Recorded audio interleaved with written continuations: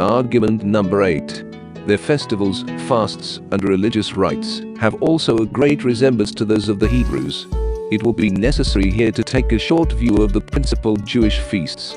They kept every year a sacred feast called the Passover, in memory of their deliverance from Egyptian bondage. 7 days were appointed, Leviticus (XE).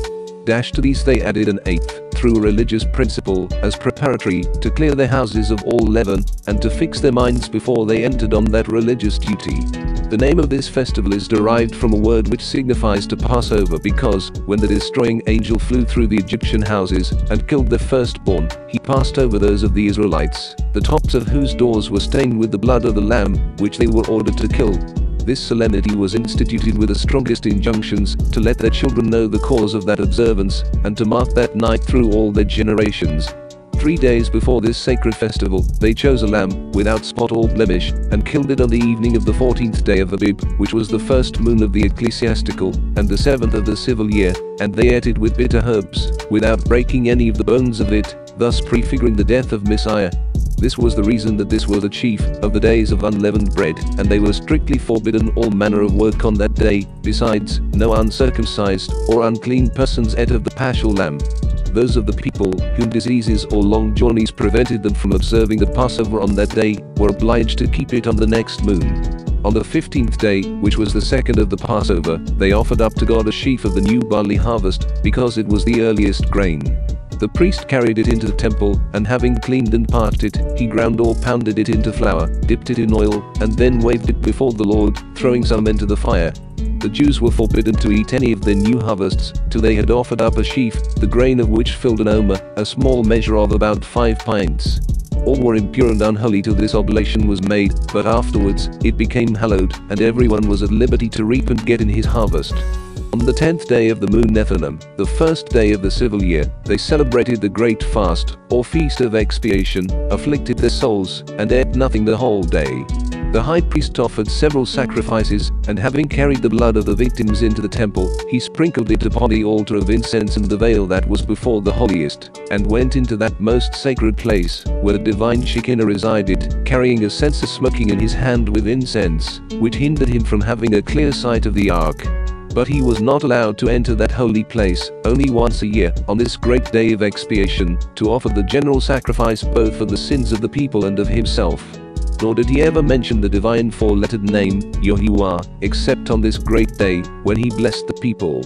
Because the Israelites lived in tabernacles, or booths, while they were in the wilderness, as a memorial therefore of the divine bounty to them, they were commanded to keep the Feast of Tabernacles, on the 15th day of the month, Tisri, which they called Rosh Hashanah, or Hoshiana. It lasted 8 days, during which time, they lived in arbors, covered with green boughs of trees, unless when they went to worship at the temple, or sung Hoshani around the altar.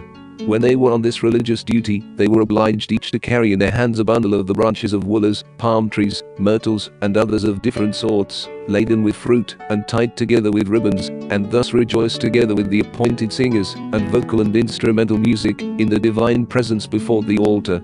On the 8th day of the feast, one of the priests brought some water in a golden vessel, from the pool of Siloam, mixed it with wine, and poured it on the morning sacrifice, and the first fruits of their latter crops, which were then presented, as an emblem of the divine graces that should flow to them, when Shiloh came, who was to be their anointed king, prophet, and high priest. The people in the meantime, singing out of Isaiah, with joy, shall ye draw water out of the wells of salvation. Let us now turn to the copper color, American Hebrews. While the sanctified new fruits are dressing, a religious attendant is ordered to call 6 of their old beloved women, to come to the temple, and dance the beloved dance with joyful hearts, according to the old beloved speech. They cheerfully obey, and enter the supposed holy ground in solemn procession, each carrying in her hand a bundle of small branches of various green trees, and they join the same number of old magi, or priests, who carry a cane in one hand adorned with white feathers, having likewise green boughs in their other hand, which they pulled from their holy arbor, and carefully placed there, encircling it with several rounds. Those beloved men have their heads dressed with white plumes, but the women are decked in their finest, and anointed with bear's grease, having small tortoise shells, and white pebbles, fastened to a piece of white dressed deer skin, which is tied to each of their legs. The eldest of the priests leads the sacred dance, ahead of the innermost row, which of course is next to the holy fire. He begins the dance around the supposed holy fire by invoking Yah, after the usual manner, on a bass key, and with a short accent. Then he sings yo-yo, which is repeated by the rest of the religious procession, and he continues his sacred invocations and praises, repeating the divine word or notes, till they return to the same point of the circular course where they began. Then he in like manner, and wah-wah.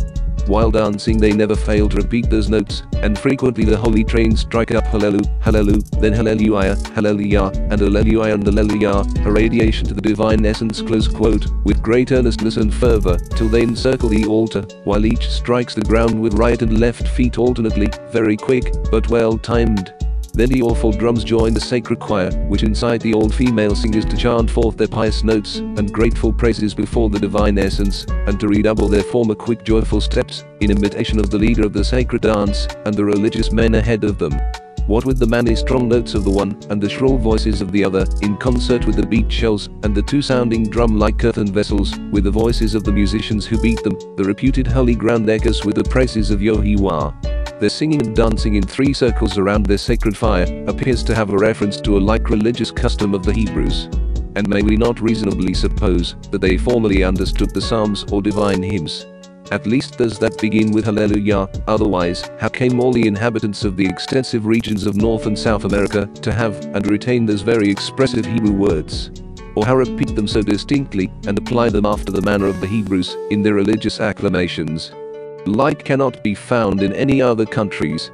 In like manner, they sing on other religious occasions, and at their feasts of love, Elyo Elyo, which is due, the divine name, by his attribute of omnipotence, and Ugrav, alluding to Ugrav O circumflex O tilde O circumflex.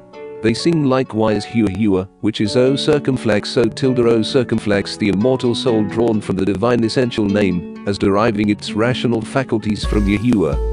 Those words that they sing in their religious dances, they never repeat at any other time, which seems to have greatly occasioned the loss of the meaning of their divine hymns, for I believe they are now so corrupt as not to understand either the spiritual or literal meaning of what they sing any further than by allusion.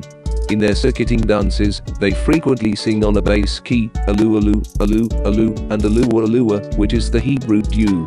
They likewise sing shuluyo shuluyo, shuluhi shuluhi, shuluwa, shuluwa, and shuluha shuluha. They transpose them also several ways, but with the very same notes. The three terminations make up in their order the four-lettered divine name. Ha is a note of gladness. The word preceding it, Shilu, seems to express the predicted human and divine Yu, Shiloh, who was to be the purifier and peacemaker. They continue their grateful divine hymns for the space of 15 minutes, when the dance breaks up. As they degenerate, they lengthen their dances, and shorten the time of their fasts and purifications, insomuch that they have so exceedingly corrupted their primitive rites and customs, within the space of the last 30 years, that, at the same rate of declension, there will not be long a possibility of tracing their origin, but by their dialects and war customs. At the end of this notable religious dance, the old beloved or holy women return home to hasten the feast of the new sanctified fruits. In the meanwhile, everyone at the temple drinks very plentifully of the kasir and other bitter liquids to cleanse their sinful bodies, after which they go to some convenient deep water, and there, according to the ceremonial law of the Hebrews, they wash away their sins with water. Thus sanctified, they return with joyful hearts in solemn procession, singing their notes of praise, till they enter into the holy ground to eat of the new delicious fruits of wild Cananxxii. Women now with the utmost cheerfulness bring to the outside of the sacred square a plentiful variety of all those good things with which the divine fire has blessed them in the new year, and the religious attendants lay it before them according to their stated order and reputed merit. Every seat is served in a gradual succession, from the white and red imperial long broad seats, and the whole square is soon covered. Frequently they have a change of courses of 50 or 60 different sorts, and thus they continue to regale themselves to the end of the festival, for they reckon they are now to feast themselves with joy and gladness, as the divine fire is appeased for past crimes, and has propitiously sanctified their weighty harvest. They all behave so modestly, and are possessed of such an extraordinary constancy and equanimity in the pursuit of the religious mysteries, that they do not show the least outward emotion of pleasure at the first sight of the sanctified new fruits, nor the least uneasiness to be tasting those tempting delicious fat things of Canaan. If one of them acted in a contrary manner, they would say to him, "Chi haxat kaniha, you resemble such as were beat in Canaan." Close quote. This unconcern doubtless proceeded originally from a virtuous principle, but now it may be the mere effect of habit. For, jealousy and revenge excepted, they seem to be divested of every mental passion and entirely incapable of any lasting affection.